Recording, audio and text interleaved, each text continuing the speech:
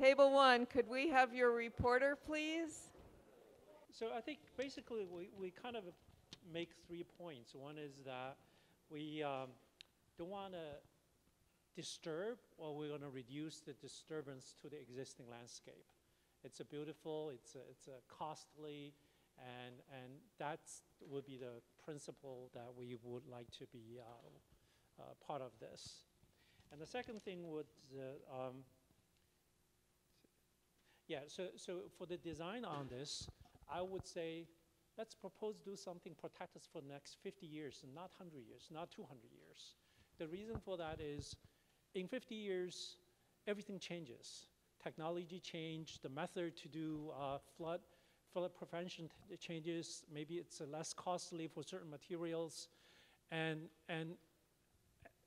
everything has a lifespan where I think we overly spend and overly engineer, and we cannot predict what's going to happen in 50 years, right?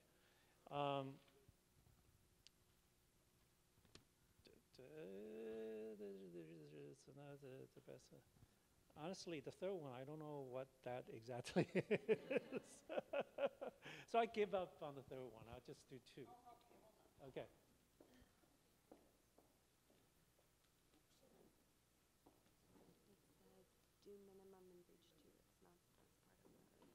Oh, I see. So we're discussing Reach 2, and there were discussions on putting, green space, putting places for people to stay in. But I'm a resident. I go there every day when the weather is good. It's just a walkway, right? There's no need to overly spend money in an area with just a pathway through. And then I never see many people in there. It's just people in and out of the Battery Park City. So, and that's the part of city people is not going to sit there and enjoy, because we have all those parks inside that we are spending time with, right? So these are the 3 things that we're thinking about.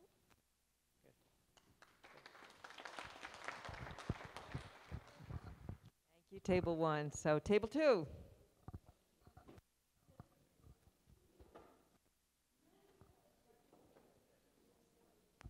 Hi, hope I can. Oh, sure is. Okay, so we talked about Reach 2 first, and we kind of like the Esplanade the way it is, with the wider path, with the trees on both sides, and we talked about not having steps on Tribeca Point. We didn't like that detail. That there could be something there, maybe some tables or an area for seating and whatever, but not steps. We didn't care for that. But we do want to keep the character of the pathway with the trees on both sides. It's kind of a nice esplanade. And also to keep it wide enough, because as of right now, it's mixed between pedestrians and skateboarders and bikers, and we just don't want to lose that either. So, because that's part of the whole character. On just overall, we were concerned about drainage and backflow, and I guess that's something that has to be kept in mind for the whole project. Let's see. I think that's it for on Reach 2. We talked about having a bike lane on Northmore. That we don't feel that Northmore Street needs to be as wide as it is, because it's tremendous. It's very nice. Close it down and make a football field out of it or something. But if it has to have some use as a street, and it does, because rush hour it gets pretty busy. It needs a bike lane. It needs to have trees. We like the trees. We like the wall closer to the buildings, right? That's what we talked about. Closer to the buildings as much as possible. We weren't crazy about the wall along the bike path, between the bike path and the cars, and we're hoping that the wall looks like something that we can all live with, just aesthetically. And we're hoping to see what gets done in terms of going north of Northmore. We know that the water did come up past Greenwich, so there has to be more work in that area in terms of holding the water back. But, you know, that possibly with this might work. Let's see, what else do we have here?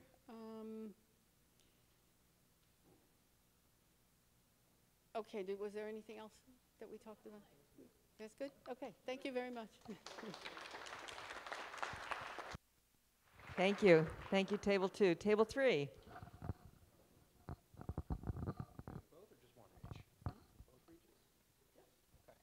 All right, so for Reach 2, we also kind of agreed with minimizing scope and impact to the neighborhood. We talked about widening the connection between Hudson River Park and the current walkway, which right now is quite narrow and dangerous. Inclusion of additional green space or trees in line with at least what is there today. We question the value of approaching the water, which can be not the cleanest there and perhaps a safety issue. We liked a slight meander versus straight line approach, and then more elegant entrance and approach to Rockefeller from the walkway with better sightlines. Okay, Reach 1. So we also had deep concerns about a wall that is 10 feet in height adjacent to the bike path, and that will also forever limit the eastward expansion of Hudson River Park. Should the relationship between cars and walkways and bike paths in the city change in the future, you won't be able to modify that. We also discussed a bike lane on Northmore as an important opportunity to improve that street. And I guess we preferred to expand the sidewalk if possible, reduce parking, and maintain trees.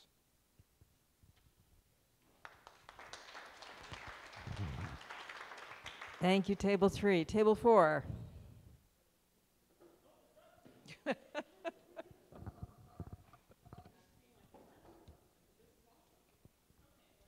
you want me to come to you?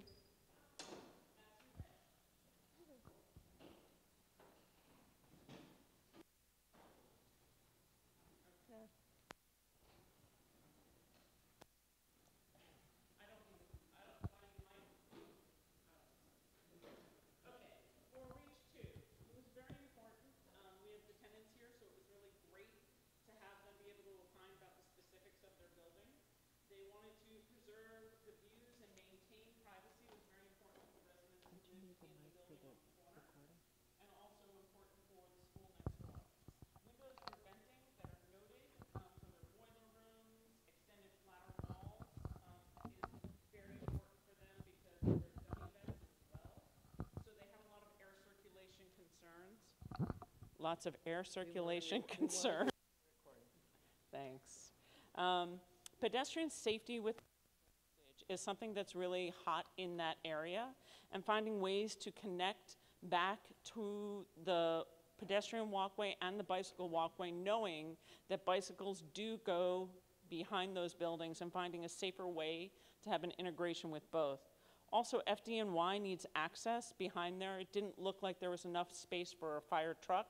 Beyond a fire boat, we needed to have fire trucks so they could access and help people from that's there. Maintaining mooring access was really important, but we did talk about a potential pedestrian ribbon experience that would go from the corner out further into the water while still being considerate of limiting shade coverage over the water. And we decided that you can't really opine on the connection at the pinch point because not all the aspects are shown, because they don't know how the walls and intersection at Chambers work yet. So you can't make a final feedback on that particular corner until we know what the treatments on Chambers Street will be. So it's a little difficult because we like the idea of ribboning out from that corner, but if you're going to have a wall 5 feet away, maybe that isn't the best access and look. So that's how we looked. We did prefer something that was less concrete. That was a really large conversation, no amphitheater in the corner, and recognition that step downs are great and getting to the water is great, but it only happens kind of April if you're lucky, if the weather is nice, through October.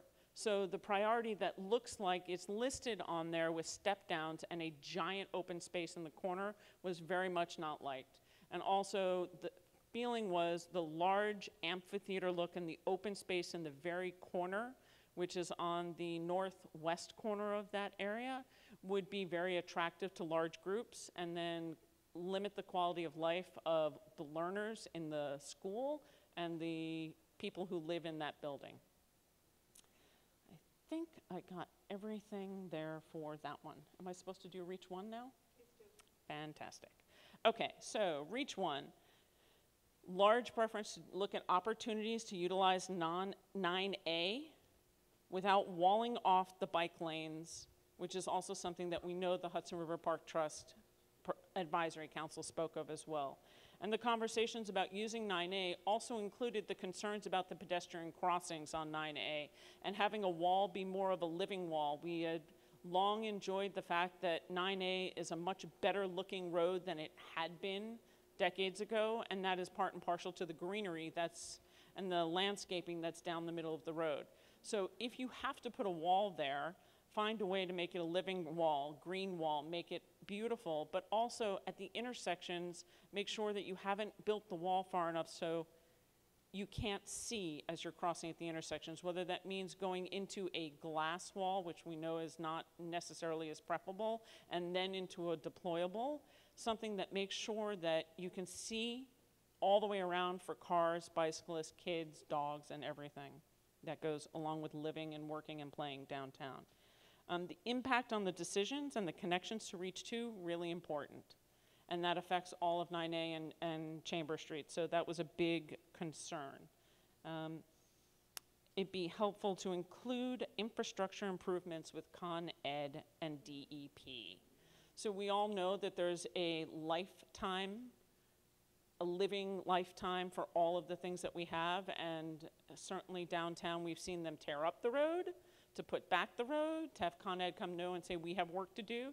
So having a conversation with the other agencies and really looking at what is the lifespan and the usability of what the tunnels are, and being open to the possibility of moving to integration and find a better solution is critical, because it will also set the path for how that works going up the rest of 9A, which we thought was really important. North Moore Street, we didn't feel needed to be so wide. Not really certain why it's a 5-lane road that's one way. Certainly we thought it could be a wider sidewalk, without a doubt, add trees, put the parking there. It didn't need to be 5 lanes, and ensure that you do bump outs on the corners to produce a better pedestrian experience, and also allow then for views to the water. Because one of the things that is very concerning in some of the other things that we looked at is the inability to see the water due to walls and know that you're actually on the island, or how to get to Hudson River Park, because there's no, you can't geolocate yourself if you can't see the water.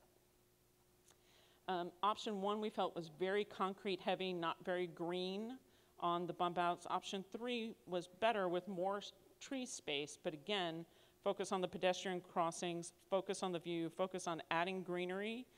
There's ways to definitely keep the parking, but make sure that restaurant sheds are not on that side of the street. And input from DOT to figure out how to best make the crossing at Greenwich. And that's it. Thank you, Tammy. Okay, group 5.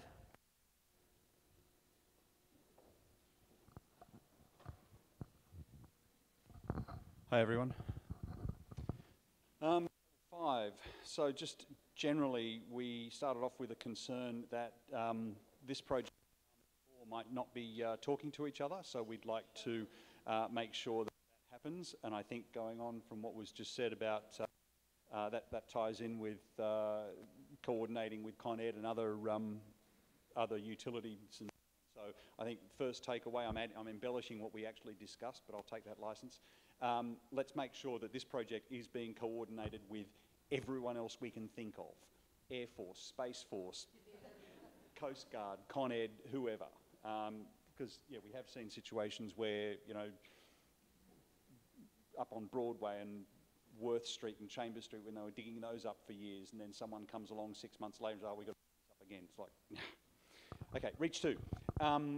It was noted that the platform will need to be replaced anyway. Whatever happens, the platform's going to have to be replaced. So this is an opportunity to improve the seating and areas for planting. Currently, it's very busy. It's 20 feet wide, I think, the walkway at the moment, 26 feet wide, so 15 feet wide. So adding to that will be a net benefit. All walkways would be wider under all the than present under all of the options. It was noted that benches, there are existing benches, and these are needed for some disabled or less mobile people. So the tiered seating down to the waterfront looks good, but again, it would not be useful for everyone. So we need to make sure that you know, I think I used the term, everything along there is ADA compliant. I think that would be just a good starting point for that. We also noted the BPC Gardener's Garage is under Tribeca Point. There might not be enough room under some of the under the couple of the options for their staging of equipment when they're getting earth out and so on, and tools that they use. So we need to make sure that any option doesn't, when they need to have that space to group their equipment, that it doesn't narrow the walkways. Option 3 probably had the best flow just in terms of the design. As someone who uses it for running, I don't personally like having to navigate those 90-degree turns, so flattening out turns or making slightly less harsh angles would be a good idea.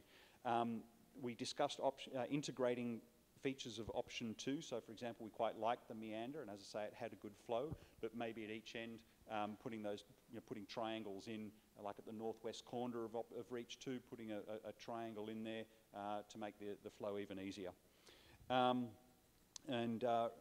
My own little personal thing, and I think this goes for right around Battery Park City, let's reinforce the balustrade along the platform, along the platform edge, to protect against smaller events and make the balustrades all around Battery Park City non-porous. Half of them at the moment are solid, and half of them are, you know, slats, and water will just go in there. Moving on to Reach 1, North Moore Street. We noted that option 1, there'd be a loss of trees, I think, for little net gain or improvement from a community point of view, and there's not much point in crossing the sidewalk, I don't think. So, you know, it would run along the BMCC at one point and then cross to the sidewalk edge. Option 2 would result in a net loss of trees because you'd have the wall maintain 15 feet to the trees. Option 3, we would regain the trees, so that's probably preferred option. It would, as has been mentioned before, it would narrow the traffic way as well and keep the width of the sidewalk. 9A crossing, I think our table, correct me if I'm wrong guys, had a preference for running the wall along BMCC wall for its entirety, and then cross using a deployable barrier at Chambers Street, or just slightly north of Chambers Street, so south of the Esplanade. Maybe towards the overpass there, or just north of the overpass. We were discussing swing gates, but we'd need to still, they could not be up against the wall of the school at that point because we would need to allow for emergency egress from the school.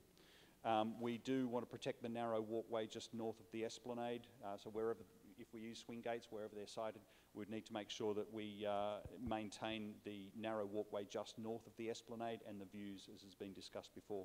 Another point that came up, safety aspects all around, just ensuring that crossings are flush to ensure safety for when bike wheels and wheelchairs and prams and so on go across any inlaid features.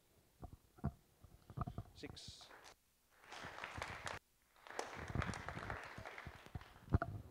Thank you. Table 6. And I'm going to ask you to stand up there for video. Okay, no problem. Although why I have to be on the video, I don't know. But that's all right. Okay, so let's start with Reach 2. So I'm just kind of goal-oriented, and we picked option 3 as our preferred choice with modifications. That's the wavy one. We basically said we want to reduce the, we wanted to increase the green space, reduce the concrete space. And one way to do that would be to get rid of the tiered seating and just make one seat. So you've got you don't need 3, 4 seats, whether it's going to be along the buildings or whatever else, just make it one. We like the idea of giving some buffer to the building at Tribeca Point and for the school, but at the end of the day, our focus was to get rid of the barren waste of space that are the multi-level steps on whatever reach you're going to put it in, just not. And to increase and put in as many trees as possible, because also keeping in mind that it is a place where people flow through. So I think one of the folks at the other table said it. It is not a place where people sit. It is not a place where people stay. It's a passageway. So you want to make sure that there's a lot of open space for that and flow. We also talked about paying attention to the seepage of groundwater, and we actually got some good information and discussion about that from the folks on the team, but a suggestion was that they focus on that and explain it at a different time. That's not a question for choices, it's just information, so that was a good thing to have. And let's see, Reach 1. All right, once again, we'd liked option 3, but we want to add trees and keep on-the-street parking, which means narrowing the streets, and that seemed to be a theme with everybody. It's too big. Didn't think about the bike lane, but if there was space, that's a great idea too, a bike lane as well. But Lower Manhattan is a place where parking is just, I know, Betty's laughing at me, she's right, I know. This on-street parking is important for people, but trees are important for people. So if it's possible to have trees and parking, that would be lovely. And then for the West Side Highway in 9A. So we got confirmed that the Army Corps of Engineers alignment is the western edge of the bikeway, separating the bikeway from the Hudson River Park and Hudson River. And it's going to be this huge, like 9-foot, 10-foot wall, which kind of is horrifying. But we at least can get to opine on the area south or between Chamber Street-ish and North Moore Street. So the area where we could talk about it would be that, of course, we like having the wall between the let's make this straight. Between the highway and the bike, if there has to be a wall, that would be the best place for it. And then we asked about having part wall and part glass, because this way at least the light would get through and people could see, even if it's not beautiful to see through glass, you could still see it and see the water. And then they said they're still studying the options for Harrison to North Moore, and that brings up what Tammy was saying on table 4, about, you know, just not being able to opine on what we don't know yet, how the connections are, but that will come, I'm assuming. And then, of course, near and dear to my heart always is, what will this cost? And, you know, we went through it all, and they don't know yet, and so as we're sitting here, I almost feel like I'm going to a restaurant and ordering the most expensive thing on the menu, because that, of course, looks the best. And then when we come up with the price tag, we're going to be like, oh, boy. But at the end of the day, it really is important to keep the alignments against, not against the water, but to keep it against the buildings, open up space, and also give as much trees as possible. Thank you. Thank you, Table 6. Table 7.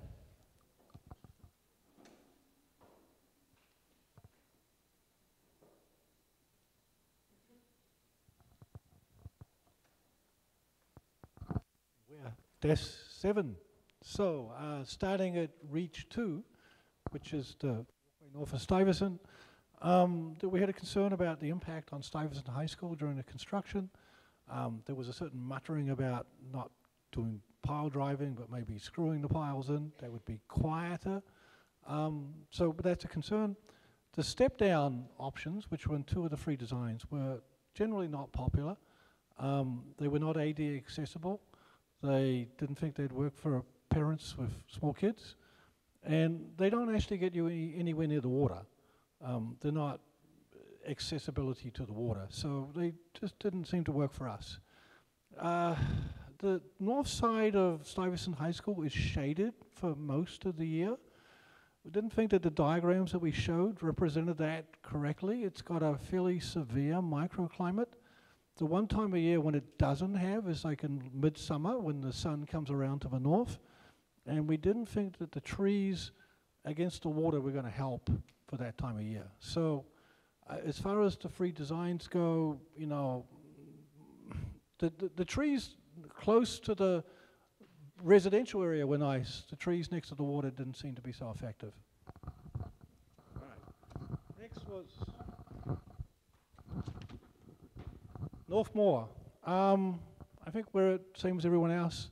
Didn't like the design that had the flood barrier sort of bounce around the walkway from, building side to street side. You're going to lose trees, you're going to lose parking. It didn't make any sense. Put it against the building and then give us back the trees, right? Give us there and them. And didn't talk about a bike path. Anyone got a problem with a bike path? No. I love bike paths. 9A was the tricky one. We came to no agreement, so we're going to have to work this up. So the problem is, wherever you put the barrier, you lose trees, right? We want the trees back. We want them back on 9A. We don't want them back in Brooklyn or Queens. It wasn't obvious how to get them back anywhere because the areas where the barrier is not going has already got trees. As far as it could go down beside BMCC, down the middle, or down next to the bike path, we all know. If it went down beside BMCC, it would significantly narrow the walkway, particularly when it's not just the thickness of the barrier, it's the thickness of the barrier and the gates, right? And even though there is parking adjacent to there is no plan to give up that parking to recover that walkway or recover those trees. It's just not an option they presented. Wasn't quite clear why we couldn't have that option. If it goes down the middle of the highway, there are, all the options have engineering issues.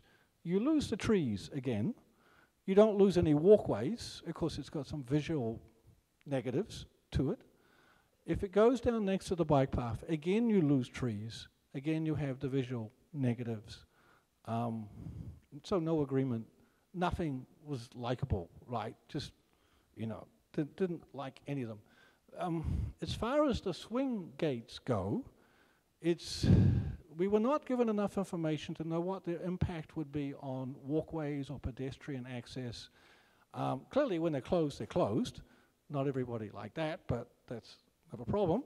But even when they're open, they kind of have to have the same surface level as the street.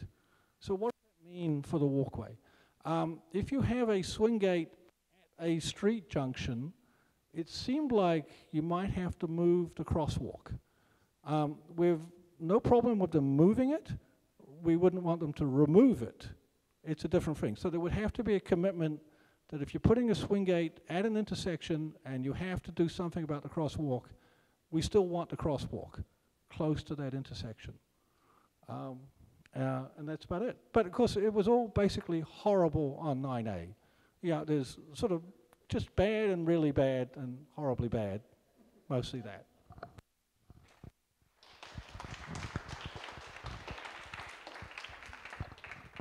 Thank you, Table 7. I'm going to report for Table 8. We had some moms who had to get home to their kids. And so you're going to hear their view, which was pretty much focused on their kids and their kids' future. So for Reach 2, they're looking for the least disruptive, quickest construction, least disturbance and noise, and that's pretty much their priority. After that comes as many trees and shade trees as possible. Their preference is for benches over stairs. They're concerned that the stairs are not going to be accessible to kids and that they're not going to be accessible to seniors. If there are going to be stairs, they want to see handicapped access and they want to see ramps. They're concerned about the loss of grass and lawn space. They'd rather see grass and lawn space in place of the waterfront steps. Big concern for them is maintaining good views and not having a cement wall. Particular concern is kids looking over that cement wall. Why do we need to redo the platform instead of just constructing a wall against the building? So that was Reach 2. Reach 1, strongly prefer option 3. They like the idea of an enhanced streetscape to add trees, planter boxes, and seating. However, they have concerns with views along the bikeway, preference for more transparent materials to alleviate the elimination of the views. And they are concerned with runoff from concrete walls and prefer aligning the walls against the college so that it's less intrusive. So that's from Group 8.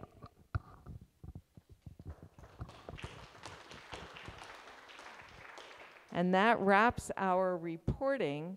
I did want to say before I ask somebody from Battery Park City Authority to say goodnight, registration is open now for the next workshops, for the March workshops. On March 6th, we will be digging into the South Esplanade and South Cove, and March 14th, we'll be focusing on North Cove.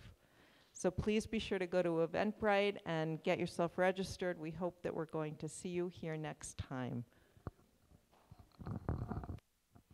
Hi everyone, I'm Gwen Dawson, Senior Vice President for Real Property at Battery Park City Authority. Just want to, on behalf of the authority, thank you so much for coming out, spending your time, and really giving us some great feedback. This is so important to us as we move forward this project. It's a hugely important project, and it impacts all of you directly, and we really, really appreciate your coming. I hope to see you at the next meetings, which the next one is March 6th, right? March 6th.